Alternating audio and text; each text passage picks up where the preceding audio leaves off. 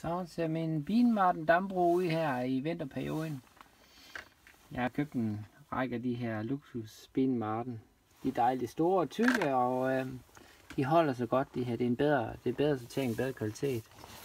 Og så går jeg dem simpelthen igennem her og kigger efter. Skulle der være nogen, som er sort?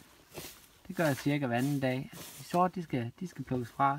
Eller de er mørke, ligesom den her. Den er mørk og flad, og der er ikke meget liv i den. Væk med det lort. Så ruller jeg lidt via her.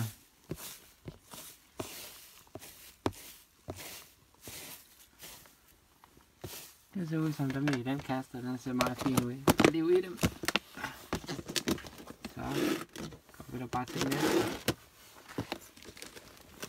I kan måske se, der er sukker, der ligger der kommer ud af hullerne. Jeg har puttet sukker i til dem, så de kan holde sig tyk og søde, og så fisken kan lide dem. Og så prøver vi lige at kigge her en gang, om der skulle være en sort en i her, som man kunne vælge fra. De kan godt lide at... Der var en helt sort en, se. De skal fra. Dem skal de ikke lægge sammen med.